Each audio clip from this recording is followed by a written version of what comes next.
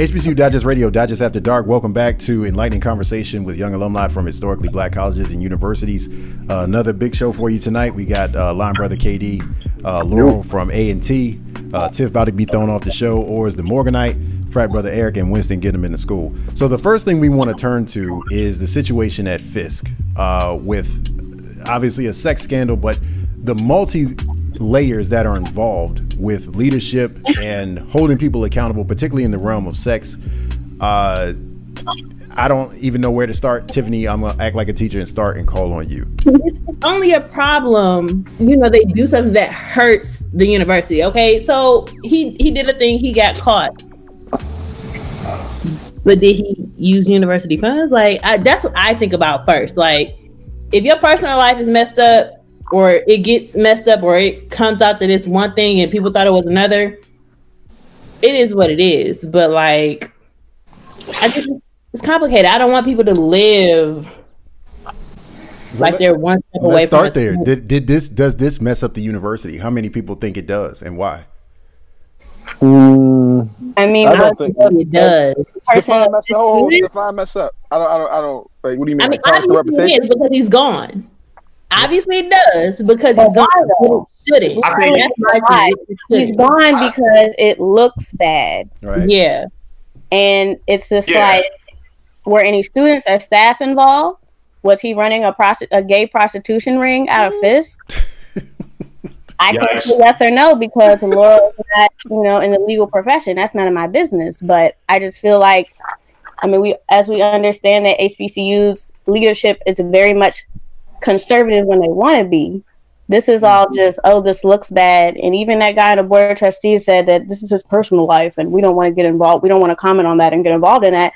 And it's like, okay, what that got to do with what's going on at Fisk when is school starting, what y'all going to do for the fall?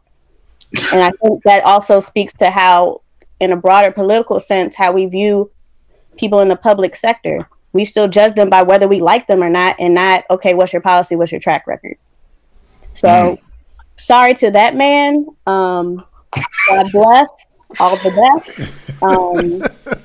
But that is not changing anytime soon. Although I think it's interesting that, I mean, I don't think it's made as big of a splash because there's 1,000,001 things going on right now, including a pandemic. So I'm just like, in the greater scheme, if that man want to be on Grindr, all the best to him. That has nothing to do with Laurel Ashton Brooks, so I'm gonna leave that there. Eric, you were making faces. Do you think that this messes up the institution, or is it just messing him up? I was making faces because of the shots being fired. The shots being fired were hilarious. All factual, but still hilarious. To echo what's been said prior to, like, it's respectability politics, you know, in the worst form, right? So, like. I grew up in a city where, you know, the first person who made it responsible for that I got my first job was Mayor Marion Barry. And I learned very early on in high school that when it comes to people that have certain positions, there's two sides you could take. You could take it as they're always on. They're a public figure, they're always working, that like everything they think, everything they do always matters. Or you could take the perspective that I don't care what they do from 5 p.m. to 9 a.m. I care everything that they do from 9 a.m. to 5 p.m. I tend to lean on the latter. So for me, it's like it messed up the school because I think the school had to make a decision if what he did that actually violated the law, right? Like if he actually did something criminal towards this person that he was engaged into whatever act with, then the school had to make a decision. They had to have a zero tolerance type of viewpoint in this regard. But if it was just like, oh, we found out that he was on Grindr, leave him alone. Like, if it's not impacting his job and he's doing a good job, they should let it alone. I think the school was forced to, I think the leadership was forced to make a decision because of the possibility that he did something that was a criminal act, whether that dealt with the school directly or not. Ors, what do you think? That's what I was going to say. It's funny because I got my first job because of Jack Johnson, who is now former PG County executive working for the summer programs. But it's funny because I think it's all about the legality of the issue. I think if it was just a social issue, they would be facing a lawsuit if they had put him on leave just for, if someone had come out and said he's on Grindr doing whatever he's doing in his personal life, they really can't do anything with that. Now, again, obviously boards find ways, be it ethically or unethically, to get people out of there. But I think it's because there's some pending litigation coming in terms of whatever charges come about from the investigation about him, physically harming somebody and false imprisonment, those type of things.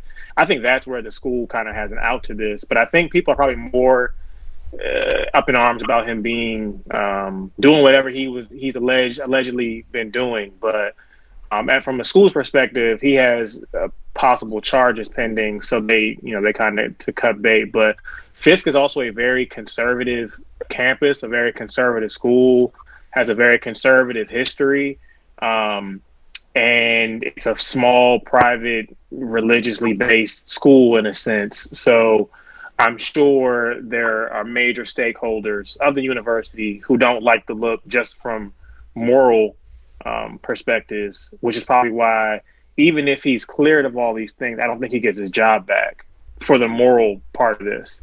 Winston, you agree? Yeah, no, I think that, the question was like, how does it affect or does it affect? I think it absolutely talk about donors. To Orr's point, talk about the conservative nature of the institution, being a private institution, a faith-based institution. I think it absolutely is going to affect, if from nothing else, donors and funders and the image of the institution itself. I think it causes eyebrows to raise. You don't ever want anything negatively associated with people who are vested in your institution. Those people, like the alumni, are people who think that it's, that it matters, that the image of Fisk and the history of Fisk matters. If it tarnishes or steps in the bounds of any of that stuff, it becomes an issue. And if it becomes an issue, you got to do things like put people on leave. You got to do things like separate the name from the institution for a period or whatever. Like, it forces your hand to that point of having to say, we really need to look at this situation. And then it puts you in the news. If you search Fisk University, the first 10 news feed things that come up, is about that. You don't ever want that to be the situation when somebody just puts the name of your school in a Google search engine. So that becomes an issue. KD? Yeah, I mean, I don't want to repeat anything that anyone said. I just hope that the university is acting on behalf of the victim, right? And so I hope that they're believing in the victim, and that's why they asked him to sit down, and for no other reason. Because I think we as a community tend to put our public leaders at a much higher bar than we probably should, because our counterparts don't do that. Like in similar situations, our counterparts would just sweep this under the rug and push forward, especially if they know they can get the dude cleared of all charges, right? So it's it's I don't even think it's a double-edged sword. It's just so much. It's just a lot that we don't know, and I'm just going to take caution and believe in the victim first, and then allowing him to clean it up. Although I know you're innocent until proven guilty in this case, because of the nature of the scandal. You just gotta listen to all sides, and we probably won't ever hear from the victim directly. That's the thing. So, like, the university is doing what they have to do to protect, like I said, the donors and the board and the institution and the reputation and all that. So it just is what it is. It's unfortunate, but what else can you do? It's interesting because I think that we learned a couple of lessons from the Jackson State situation, because it wasn't so long after that broke that William Bynum was saying, you guys terminated me unfairly. And then there were some definitions about what does for cause mean. There were some definitions about should he be retained as a tenured faculty member, which is a typical element of most presidential contracts. Okay, so you caught me with a prostitute. All right, are you saying that I can't have tenure? Because that's two separate things. Like, you can fire me as president, you can't fire me as a tenured faculty member. That's something else. Which is granted to me as a result of me leaving the institution under any circumstances, whether I got fired or resigned. So that's one thing. Another thing is, again, defining the prospect of being fired for cause, because some people would stretch that definition to say, well, what I did or whatever I did outside of the institution isn't cause in terms of what I got to do as president of the institution. So for cause as president may be, I didn't keep enrollment up, I didn't raise money, I didn't manage operations well. I ran a deficit. Those are things that you would say that was for cause on the job. This is outside of the campus borders. So can you say that there's a reason or a way that you fell down on the job? Now there could be a morality clause in this contract. But again, it puts the school in a difficult situation. And I think it really does hurt the school, because if nothing else happens, there's one of two things that are going to happen if they want to fire him. They're either going to have to buy him out, which is going to cost money that they probably don't have, or they're going to have to take up the idea that it's for cause and we don't want to buy you out, and that may be a court issue that he may be willing to fight, because it is such a scandalous headline that it may be I'm better off trying to stick here with this job and get a settlement perhaps than trying to move on and get another presidency, because that probably won't happen pending the outcome of this investigation. But the other thing is, I think normally in situations like this, you would say, or at least this conspiracist in me would say, part of this, I wonder if they're out to get him. I wonder if somebody can make a complaint, stir up enough dirt, and just say this is something that happened. But there's a part of, and it's already out there, whether it's true or not, it's already out there. But there's a part of me that says, I don't know if Fisk has the political juice in Nashville where politicos and people in power care. I don't think that Fisk gonna play themselves, man. I don't think that it mattered enough for them to say, let's go get somebody to make a claim against the president of Fisk. That if you look at the community, they're building all around that institution. It's not like they're trying to make a land grab for it and get Fisk up out of here. It's not like what Fisk does or what the students say, unlike a school like Howard or A&T, is going to move an election of some sorts. It's not a political force. It may be a cultural one, but it's not a political one. So you have to imagine that there's nothing in place from that structure that surrounds Fisk that says protect Fisk president at all costs or get rid of him. You know what I mean? There's another angle to a power play that if we're being conspiracy theorists, there's another angle, which would say who underneath him had an issue with him that would have leaked something. Well, that's the other part, because if you look at Fisk's Twitter, immediately the students and the alumni say, good, get him up out of here. This was instant. Like, it was almost like there was this groundswell, and that was for a lot of reasons, cutting some staff that were very popular on campus. A lot of people didn't like that. A lot of the moves with, academic realignment and some hires, a lot of people didn't like that. That happens with every president. You don't like who goes and who stays. But they instantly applied the pressure to say, this dude got to go. And I wonder if the board looked at that and said, it seems to your point, Katie, they could have said, it's not true, we're moving on. Like, what, you're all going to have a long way to hoe if you're going to try to prove I was on Grindr, I broke into somebody's apartment, I had a gay relationship. That's a lot to prove off a protective order. They could have said, he says it's not true, we're moving on. End of story. Instead, 24 hours later, he's out of there, at least on leave. So it makes me wonder, was that swell of support from the campus community enough to say that was the straw we were looking for? And if so, it hurts the school additionally, because if that's true, now you're facing, in the middle of a pandemic, the process of a presidential search, a new administration. So that's new VPs, that's new deans, that's a whole slew of people that's going to be new in those positions. And for what? Because he was on Grindr. You know what I mean? Like, so I think I take the position that this is harmful to the institution for things that may not have to do with the act or the allegations themselves. Yeah. So there's no way this ends well for them, because if they have an issue with him, then they played themselves, because this is not the time or place to try to get somebody out of there. Yeah. If it's not true, then he's going to sue. He's going to win a bunch of money, and they're going to look even worse. And I live very close to Texas Southern. I have friends who go there, and even with how that situation's gone, the university is not operating as smoothly because they don't have a president. Like, things are not moving in the way in which they should with their campus opening plan. All these different things going on, the university is behind on because, in my opinion, they have shaky leadership. So I see Fisk in the same thing, where no matter what happens, the school takes a dip because of this. Nothing good will come up from in the interim. maybe a year from now they get a better president and everything smooths over. But for the next 6 to 12 months, they're in the water because this is terrible news, terrible PR news. And even if they don't like him, sometimes it's better to leave with the one you came with than to, try to move in the middle of the dance. But who knows? Let me ask you guys this question real quick. So this has happened twice, at least in 2020, that we know of, that it's public. Do you think that this, and or as you brought this up, do you think that this changes the conservatism about sex on HBCUs? Because I think, do you think that black college culture, looking at this and looking at, okay, a second incident, and that's in addition to all the ones that we know aren't public, but we just know are out there. Do you think that this forces the culture to say, we got to buckle down and get right with the Lord, or just accept that some of us are freaks, some of us are gay, and some of us like hoeing around, and it is what it is? Like next to the black church, the black college culture is the second most conservative thing, and not by a far margin. They're very conservative because they're church rooted.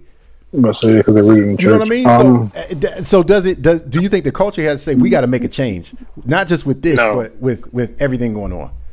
No. I mean, I think it will, but I don't think it'll be on the part of administration. And I think in general, post-COVID, a lot of things in higher ed will have to change just by default.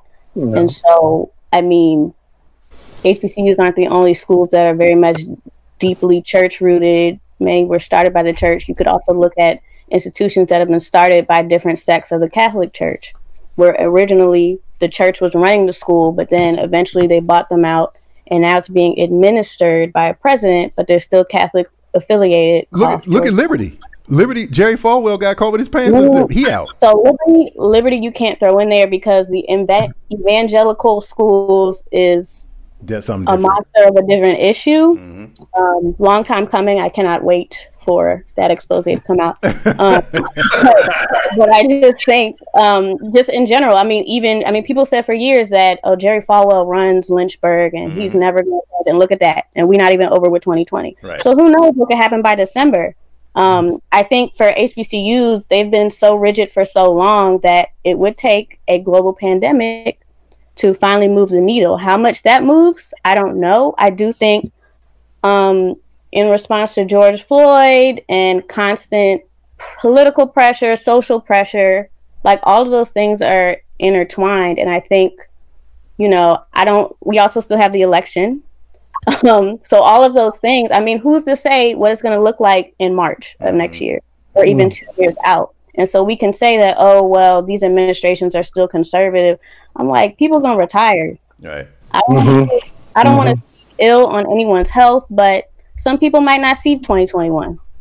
It's a new day. And so I think that, the old guard is changing by default. And then it's being forced to change by all of these different things going on right now. And honestly, for the next 5 years, I just think all of that plus the students who do represent some of those people where they may not be out yet. They may be on Grindr, or they're trans, or they're engaging in sex work to pay for school because school is still expensive. And so it's kind of like, too, when administrations make those decisions about someone who's a president or an administrator and they're doing quote unquote lascivious things in their personal life, what they do in response will still speak to a student that'll say, okay, we're doing the same thing. Basically, I got to shut the hell up or they're going to kick me out too. I'm sorry. I just had to get this out because I'm going to forget it. I'm old. It wasn't that long ago that Alabama State said, hey, Gwendolyn Boyd, you can't have just anybody up in your house. Right? So that wasn't that long ago. And now you're having these things. And Tiffany, you were on the record last week saying we're not going to be able to stop the students from having the sex. No. Are we at a point where we got to say we have to be more comfortable with our presidents and leaders having the sex in the way they want to have the sex? Because I think that you're starting to see these things where it's like, and I got a theory about this. Let me get into this real quick. Hold on. I'm gonna ask you. I just want to set it up proper. I think that this stuff is starting to happen because a lot of these leaders can't travel. I'm dead serious. One of the things, one of the things that I believe, them and the players in the NBA bubble, you know, they got. Listen, I think that a lot of folks in higher ed, when you spend so much of your time buttoned up, trying to say the right thing, trying to do the right thing, one of the worst kept secrets of higher ed, black, white, is that they get loose at conferences. I mean, that's definitely the worst kept secret. That's just a no. That's every industry. That's every industry, but people get loose. People get loose, and there's all kind of entanglements in our sector. I ain't gonna call no names. We're not gonna talk about higher ed like it's the CBC, okay? So what I'm saying is, because people can't travel, they're doing their dirt locally, and so Tiffany, I throw it to you because of that, or if whether you buy that theory or not. Do we have to move in a direction where we got to be a little more flexible, a little more tolerant of sexual identity, sexual activity with our presidents? Because we don't have a problem legislating it with students. No, we don't.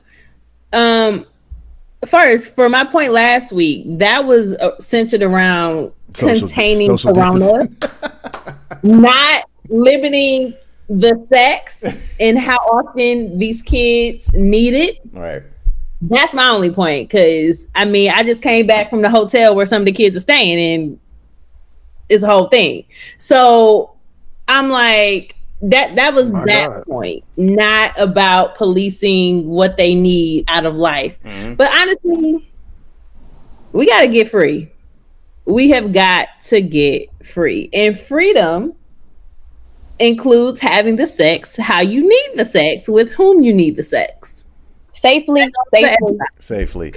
Yes. Or as you said, is every industry. Eric laughed at the conferences, so I'm interested in y'all two weighing in on this. So, I mean, again, obviously I work in the hospitality industry who hosts all these conferences.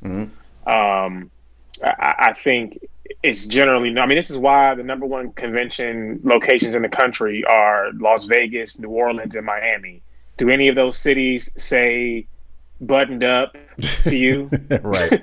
So I mean, I think that there's, in general, there's a convention conference culture internationally. This is why people go to to Bangkok and Singapore and stuff for conventions as well internationally, because people like to get out of their environments and they fellowship. I'll use that word. They fellowship with one another, and they get deep research started at these different events. But I think it's something to do with it as well. But I think what makes things worse, at least in my opinion, is that there's a lot of repression in general society right now, because there's no business travel. There's people aren't in school, and people can only hold up their facade for so long. And eventually, who you are outside the house comes inside, if those people aren't the same. So I think that, every study shows that domestic violence is up. All these different statistics are up inside people's homes because people don't have the freedom to do what they do. But I think in terms of our schools and leadership, I think that it's very difficult because our campuses usually are transitional in terms of generations. We have people who are very old on campus, people who are very young, people who are in the middle. And we see being conservative as the way to kind of bridge those 3 or 4 different generations. But I think that the challenge is, I was talking to my friend about the other day, is like, with people being online or remote or not having the interaction, maybe leaders will just be like, we're good. I can do what I want to do because I don't have to answer to, the older woman who's been an admin for 40 years. I can kind of say what I want to say because she ain't gonna be on Zoom anyway. And I can't fire her. So we'll just ignore her presence. So Eric, you agree with the conference philosophy or the conference theory? I'm not. What I'm going to say is that some things that are said about these conferences we know are unequivocally true, right? We can sit here and say that there's certain conferences that hit DC every single year. The majority of work done happens in the hotels and not actually inside the actual convention halls, right? So, but to kind of echo a lot of people's points, like he talking about HBCU week. No, I'm not actually. No, he's talking about You talking about CBC? It happened in the same week. Let's be clear. They share rooms. They do, but listen, They are entangled. They are entangled. It's a Venn diagram because like the HBCU brain trust is right in the middle. Right there. So, like, It so enough is. Yep. Nah, you're not lying about that. Nah, I think. Also, I mean, and I had this discussion with a good friend of mine. She's a director of conduct at a HBCU, and she was like, we have so much of a blind spot towards real life issues because we don't want to acknowledge certain things. I'll never forget. I was an RA, and we had domestic violence within a residence hall room because a girl was able to move in with her girlfriend.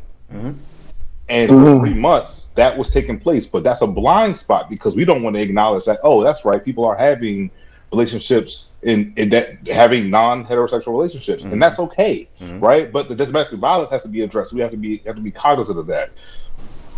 Over some time, like we still sitting here talking about how schools don't serve alcohol at sporting functions. We sit here and talk about the domestic violence issues across the campus and things of that nature. And I'm just like, I know a lot of our leadership is scared because it's already hard enough being black. But guess what? Being black is not a monolithic experience. There's other things that are layered into our blackness that we have to address and we have to acknowledge as being real. And if we don't, we're going to continually have situations like this where we should be having more of a discussion about, oh, did he actually hurt this person? Did he actually commit a crime against this person? Meanwhile, the primary discussion is, he was on Grindr? And it's like, not the most important thing in the world. Right. It's not the most important thing in this conversation. So I think, the respectability politics we're boxing ourselves in, and I understand to a degree why that is. But it starts with us at every single level. There are people who are conservative that are in school right now that are younger than us. There are people who are conservative who are the entry-level higher ed student affairs workers, all the way up to those people who are old farts that need to retire and do it, but won't because they want something to do. So it's multi-layered. It's too much going on. But at the end of the day, I just want our presidents to move different. That's all I want, because the fact that we can't get most of our schools past 5 years with a single president is bad enough as it is. Lord have mercy. Let me let's take a quick break right here. We're going to get into our second conversation about the things that we've learned since some of our campuses have opened back in full or in hybrid mode, and what the next couple of months will look like. And then we're going to have a conversation about what's happening with the HBCUs in Pennsylvania. This is an underreported story, and I think we got to pay a little bit more attention to it. So Dodgers After Dark, we'll be right back.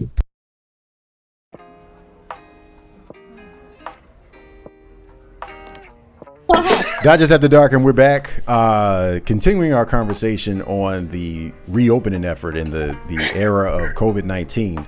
So last week we had a conversation about what the pitfalls and opportunities may be with HBCUs trying to reopen, and obviously as safely as they know how, and in a weekend at some campuses. And I'm gonna start with Laurel because her school is at the middle of it. There's just a sense that, and Tiffany just said this before we jump back on air, we coming home in about a month and a half, because you're not gonna stop these young people from, at a minimum, standing on the quad or standing on the yard and just talking without masks on. That's not even to mention the sex. That's not even to mention the things that may happen off campus. You can't force them to live in a bubble. You look at situations like Southern University, where they literally looks like it has a sheet up between two beds in a room. You look at places where they have curfews going, they have plans being done, and there's no details, like at me and Or's alma mater, Morgan State, mandatory testing. Well, how? I mean, what does that mean? You get a mandatory test, and it's good. You're good. You're negative today. You could be positive tomorrow. Same to Bowie. Throw in Bowie. Same to Bowie. See what I mean? So same thing as Morgan. What have we learned, Laurel? I start with you. One, from the babies just saying, not that we're immune, but this is not top of mind anymore. Y'all done held us back too long. It's our time now. And what does that mean for the institutional integrity, and what does it mean for the culture? I mean, I was not surprised because, you know, the frontal lobe of the brain does not develop until third decade of life in most people. So, you know, and I think, you know, on one hand, I get it. Everyone's been shut in. They have cabin fever, et cetera, et cetera. And then especially for freshmen, that's why a lot of initial plans for bringing students back had, you know, everyone else is going to be online, but like freshmen will be on campus in whatever type of limited capacity for the schools that could do it. So it's like, I understand that rationale, but at the same time, it's like people that are 17 and 18, they're not, I mean, we all know how much mono was spread on campus, and COVID is not mono. Right. We don't know what COVID is yet. And so I think even here in DC, and just, you know, people having block parties and cookouts and house parties that have to get shut down, and it's over 100 people. It's not really, I mean, I think it's just with youth. You think you're going to live forever when you're 18. You're not, unless you have a extremely tragic home life where everybody's dead. You're not as attuned with your mortality when you're young, because you're like, well, fine, you know, okay, I broke my leg, it healed in like, you know, a month, I'm straight. Or like, okay, I got COVID, but you know, it only took me out for a week, but I'm straight. And so it doesn't become real until you're hooked up to machines. Or like, I've heard of people that are like younger than me, and they survived COVID, but they have to wear a colostomy bag and be on dialysis for the rest of their life. Jesus. And they're not even 30 yet. So it's like, you know, again, same as with Trump. I don't know what else has to happen for people to get it. To take it seriously. The work has happened like 20 times over, and people are still like, whatever. I don't care. So I think for schools, I mean, I feel like it's a choice. It's either have, you know, whatever amount of students on campus, do what you can to enforce it, or do what other schools have done, which people had issue with. But it's like, you know, have students sign a clause and say that, you know, I agree to be on campus and I will not sue the university. And then if we want to take it a step further, I don't think any HBCU would be psycho enough to do this, but be like Boston University and say, oh, you can get your degree. You will award degrees posthumously if you die. Jesus. You know, I mean, it sounds so macabre, but I'm like, that's where we're at now. And so I feel like administrations need to really, if it's a matter of saving money, because no matter what they're going to do, students going to complain. We know that. So it's like, which complaint do you want to get? Do you want to get like at least 500 different lawsuits for wrongful death? Or do you want to finagle some type of online hybrid, partition it? I mean, I think also too, like even in the midst of the pandemic, we've had to find different ways of connecting with people and accept that, okay, maybe I can't do it in person, but that doesn't mean, you know, granted, I've been on a million Zooms, but one more isn't going to kill me because I really want to connect with my class, my incoming class. And as we've heard before, you know, look to your left, look to your right. The person next to you might not graduate with you. Right. I mean, is that really different? So I just think that, I mean, I think for the students, it's still not real yet. And so I feel like for administrations, you know, do what you can, but also have and I don't want to call it an escape plan, but have an escape plan like, okay, if we get like 10 cases, shut it down. Send everybody home, do online. Well, that's the question. Let me throw it to Katie, who's immersed in darkness right now. Would the 18-year-old you take the position of, I gotta make sure that I'm not giving anybody COVID or I'm not catching it? Or would you just say, do you think that you would be taking the risk and be like, it ain't that bad, we're outside, it's not like we're in a building, we're outdoors? How do you think you would have approached it at 18 years old? Wow, 18-year-old me didn't even want to go to college. So I'm different than these babies. I didn't look at it like that. But at 18, if you told me there was something life-threatening and I needed to stay home, I would have stayed home. And I would have made all of my family stay home to the best of my ability. Because as an educator, I am mob nervous that I'm going to be in the classroom in November. And let's say I know how to protect myself. I don't want to see 10 students drop when we could have easily just stayed home until January. And I think people really need to realize we might need just 6 more months. That's a tough ask, but just 6 more months of being apart from each other so we can actually figure this shit out. Because otherwise, like Laurel said, I mean, you're talking about 500 wrongful deaths. There might be 10 per campus between all of the HBCUs. That's going to close some schools. Well, you make an excellent point, and actually to piggyback off what Laurel said, so let me throw this to Winston real quick, and Tiffany and Eric to follow up on this. Since y'all work with students, high school and college on campus, let me start with Winston. At what point does a school that you may be targeting for some of your young people in Detroit, is there a number where you say, I'm cutting that off, I'm not sending anybody to that school? Because, and even, let's not even say the campus, let's say just the city.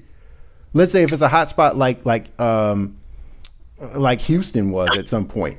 At some point, do you say, I'm not, and that's not to make fun of Orris because he went to Morgan, but it is to say, would you look at a school like Texas Southern and say, I'm not sending kids from Detroit down there because it appears that it's just too dangerous?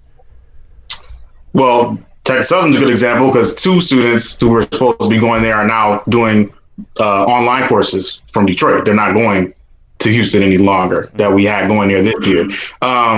There's a lot of apprehension around Georgia. There's a lot of apprehension with the Morehouse, Spelman, Clark students that we have, which, you know, the Spelman Morehouse piece got taken care of. But those, I mean, before, I mean, I would have the conversation. I wouldn't leave it to this. I try not to tell them, you know, like, oh, don't go here. You know, I wouldn't advise you to go here. I'll give you the information. I'll allow you to analyze it. I'll talk to your parents. We can have a sit down conversation about what it looks like. I try to refrain from doing everything but saying don't go. I just want to make sure we got all the facts on the table. Like what we talking about, you know, and it's no different than other things that, you know, affect our institutions like accreditation and other things. Like, to me, it's the same type of thing, even though this is obviously life-threatening is life-threatening, but in general, it's no different than of a parent that's concerned about accreditation with an institution. And I'm like, okay, well, we can talk about Payne or Bethune-Cookman or whatever institution, insert institution in that vein. You know, I want to make sure we don't act like it doesn't exist, and we can have a full-fledged conversation. Let's talk it out. The main thing for me was just to make sure they're aware of it, more so than a deter. I'll let you make the decision. You know, I didn't tell those young people don't go to Houston, but we did talk about the conditions and what it is for. So they had, one of them had already dealt with that, and then their parents were not comfortable with, you know, obviously with them going to Texas in the midst of all this as well. So, I mean, to me, it's more about just being informed and having a conversation. Yeah. Tiffany, you and Eric, y'all work with students on campus. So what are the conversations like with you guys leading up to trying to come back, or even now that some people are back? What kind of questions are you getting? What kind of advice are you providing? What are you hearing from administration that you should say or that you should explore to be of help to the school in that way?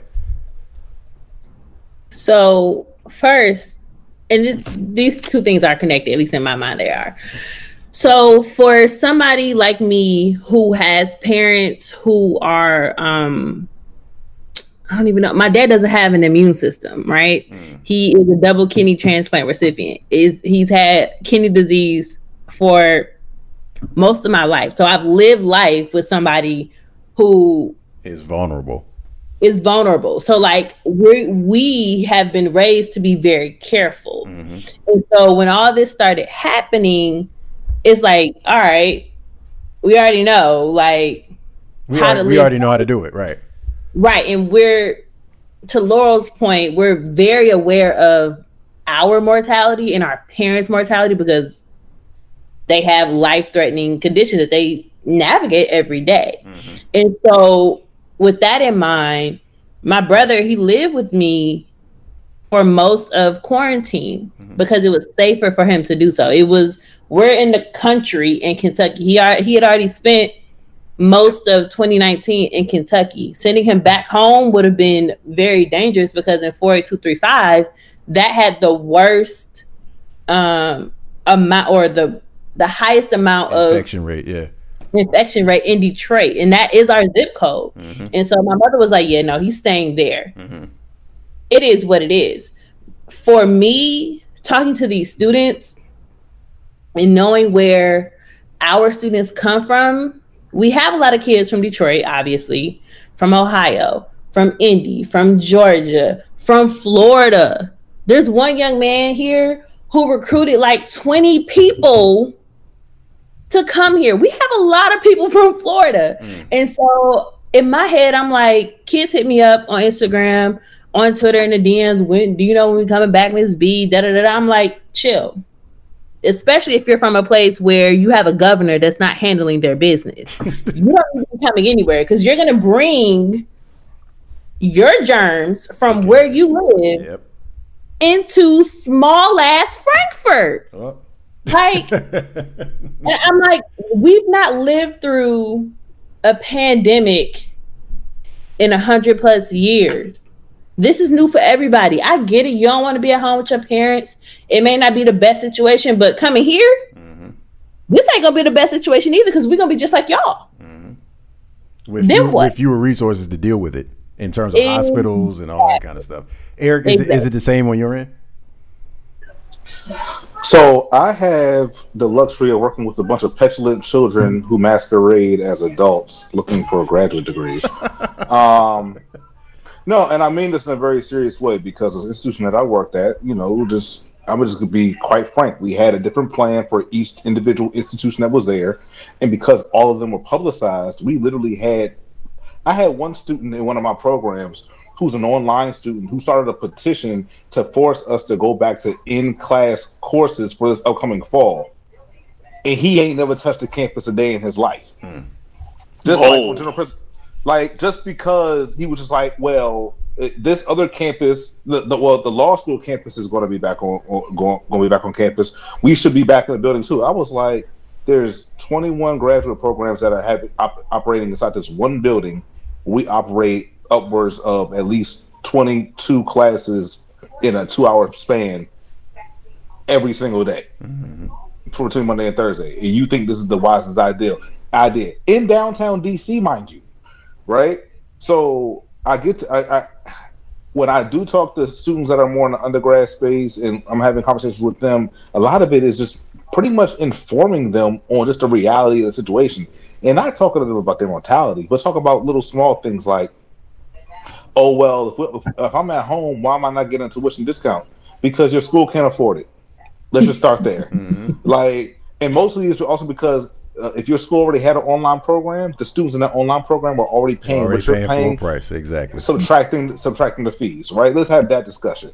Well, why can't we go back to campus? Well, because we know right now you're at home and you won't stay at home. So why we bring you here? Right now, like I said, I will say that there are certain situations and exceptions that students should have been brought back to campus, and in doing so, they should still be taking online classes in their rooms. If they live in a domestic violence situation, if they would have been homeless if they were not in college, they should be back on campus. There's things that we can do to make sure that these things take place.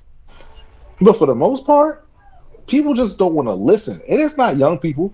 It's not black people. It's people. Like, we just really at this point that people just don't want to listen. Say that, bro.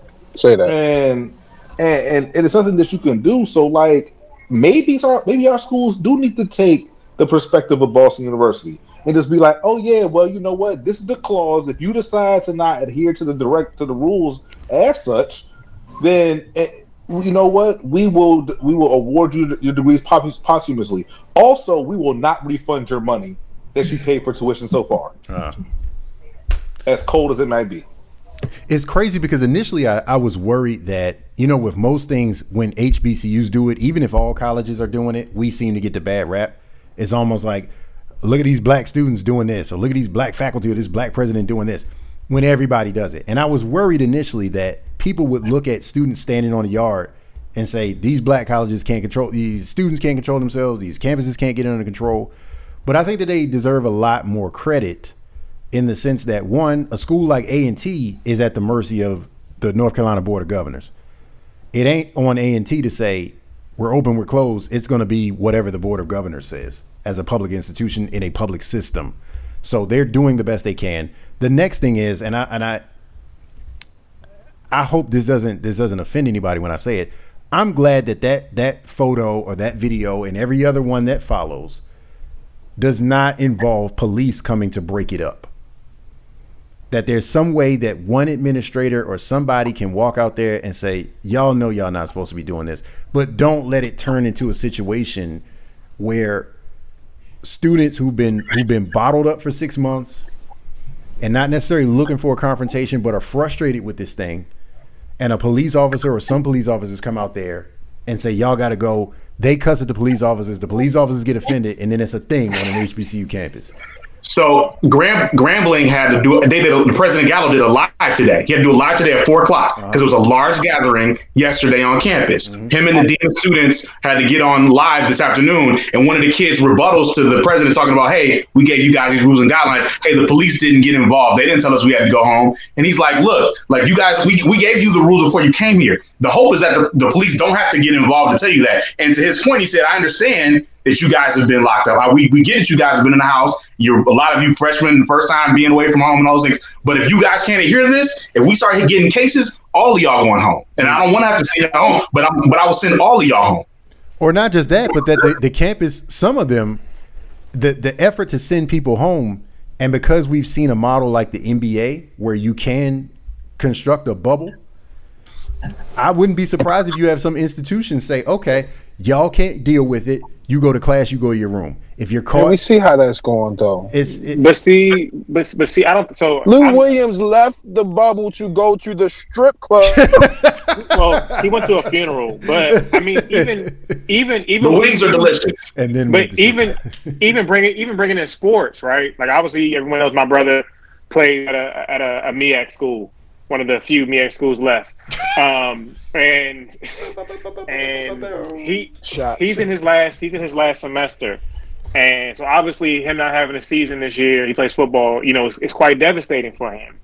And he's talking about different things but he's talking about a bubble, and we see what other conferences are doing, not to make this about sports, but I think that HBCUs are in a really weird space because you have schools like FAM, which moved in players, you know, prior to the season being canceled. A&T moved in players. Morgan, my brother's school, which I won't name, did not move in players. Now he lives in Norfolk full time. Damn. Well, there you go.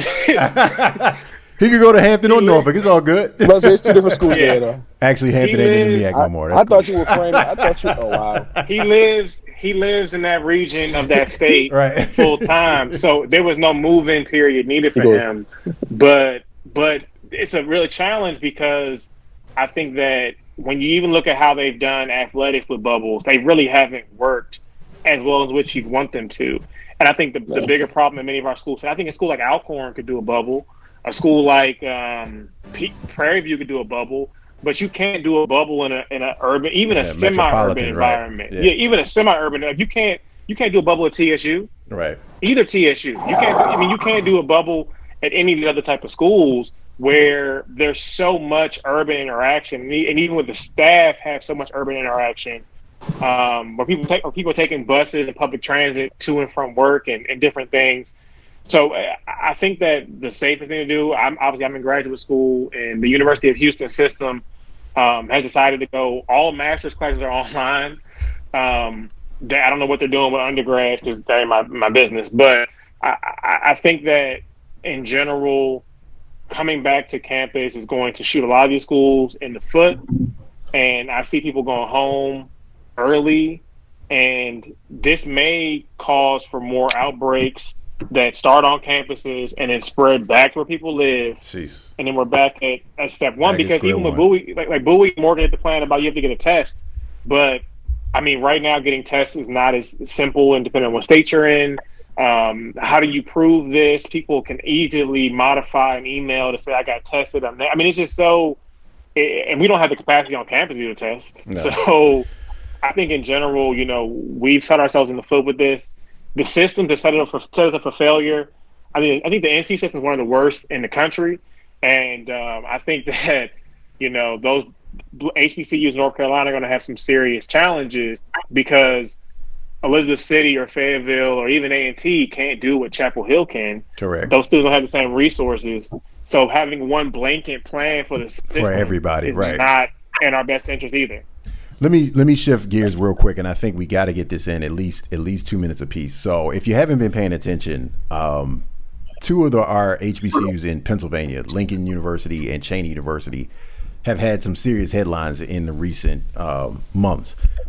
Cheney, if you haven't been paying attention, just to backtrack, regained its accreditation. It was under threat of losing it, but it's slowly become a business park, for lack of a better term, for a lot of startup businesses looking to move to that part of Pennsylvania.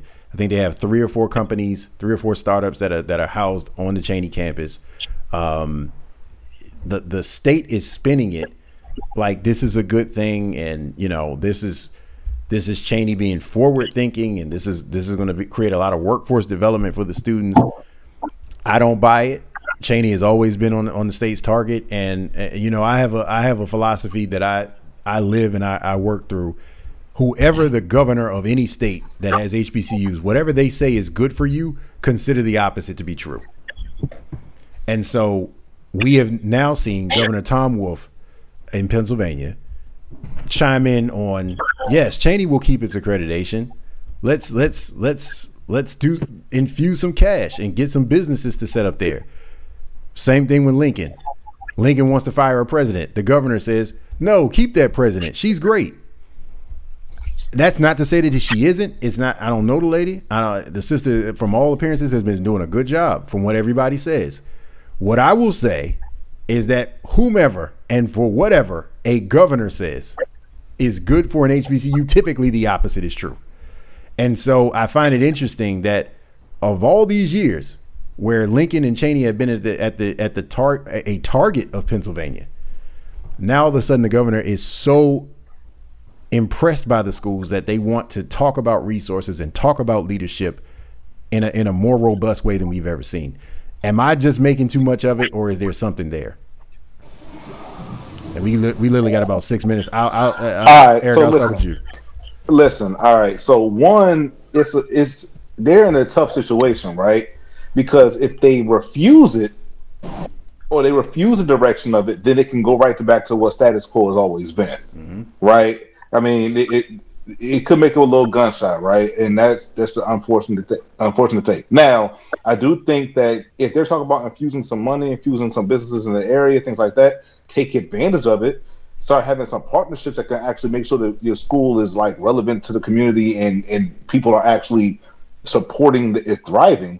Now, that being said, the only question I have, and this is a general question, but it's really pointed at Lincoln based upon what we saw. Who do we go to save our HBCUs from their board of trustees or regents? Nobody. Because who are they held accountable to? Who, like, at some point, and this kind of goes back to what happened out in Texas, or was mentioned earlier, but at some point I'm just kind of like, there's nobody who supersedes the board of trustees in a real way to stop them from having power trips sometimes. And we saw it in Lincoln. I'm not going to comment on Dr. Allen, right? But at the same time, it's just like, all right, at any given time, somebody can move their weight around, and it's like, you out of there. Like, that's something about that. Something about that doesn't make me feel right. Part of that, I think, is that's just the nature of the industry, like in business. I mean, if a board, doesn't like a CEO, they can say you got to go. Now, typically that doesn't happen.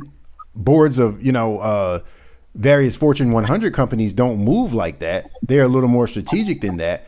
But higher education is different because the board is comprised, or at least it's supposed to be, by the will of the people. So you're supposed to elect business leaders and different civic leaders to represent the interests of the people in a public institution. But I think all of us who attended public schools, Laurel, me and Ors, Katie, all of us have seen what an antagonistic state looks like attacking an HBCU. But it appears to me that this is a more covert way to attack an HBCU. This isn't us saying we're going to cut your funding. This isn't us saying we're going to fire your president and fire the board. This isn't them saying we're going to cut your programs. This is them very covertly disguising, quote unquote, progress, but in a totally different way than you traditionally see in schools. Laura, would you agree with that, given your history looking at A&T and looking at other schools around the country? Do you think that Pennsylvania is something different? I mean, personally, I just feel like they're taking advantage of the social climate, the current social climate, and saying, oh, because I feel like it's starting with Pennsylvania, but I feel like other states who are not run by maniacal governors will take advantage of this maybe even more covertly than Pennsylvania is by saying, oh, well, this looks good. Yeah, we're not racist. There's HBCUs. Yeah, let's throw some money their way. Let's now support them. And I think it's even worse because just like whatever that proposal allegedly that Biden had of letting all HBCU students get free tuition, and it's like you keep doing everything but what people are actually asking you for. Right. We're asking you to adequately fund us. One, that's at the same rate that you're supposed to fund all of your state institutions, whether they're HBCUs or not, and then also adequately support them to the same level as you would Penn State or UPenn. At whatever capacity that is, whether it's financially, politically, whatever. Not, oh, well, let's partner with this business. And that's different from, say, Arizona State, which is not an HBCU, but because Arizona often trends last in terms of public tax support for education through K-12 through higher ed, because their citizens trend older. I don't want to say they're all MAGATs, but a lot of them are, and they don't, to them, they don't need education. Why do I want to fund public education? I'm 55 or older. And so as a result, Arizona State's president has to go outward, such as making partnerships with Starbucks and Google and all these other corporations to help fund the school. And now they're big as hell. And people will pissed at that and they say, well, schools are you can't run it like a business. What are you doing? And it's like, well, if you look at what he's dealing with at the public state funded, he doesn't have a choice. Right. Or you're going to raise tuition for all the students. And they're like one of the largest schools in the country. I've been there. It's psycho. So at least comparative to that, it's kind of like, okay, well, the governor is getting involved in it. So I feel like at this stage, it does not look openly shady. I'm not going to say it's not. But also because Pennsylvania is a commonwealth, it's a little bit different than other states. And they can I don't want to say they can do whatever they want, but them, Massachusetts, Virginia, they have a little bit different way of doing things. Now, granted, Virginia with Northam, I think he's taking the social climate and plus the blackface incident, he got embarrassed. So now he's just trying to pass everything. You got to get him out of it, right? Trying to get it in where he fits in. Yeah. And so I think at this stage, it's too early to really tell. Could it backfire 6 months from now? Possibly. But that's also to say that if nothing else happens, I think the presidential election will supersede anything that they do. But I'd say for right now, it doesn't really look shady. It does look beneficial, but I think time will tell, because who's to say that the businesses they're partnering with won't go belly up? The economy. We're gonna have to cut it right there, but stay tuned. We're gonna have Dodgers After Dark on IGTV. We're gonna discuss Senator Kamala Harris and her historic VP nomination. So I want to thank everybody for listening tonight. This has been Dodgers After Dark on Series 142 HBCU Radio at Howard University. Check us out, hbcudodgers.substack.com. We'll see you the next time. Peace.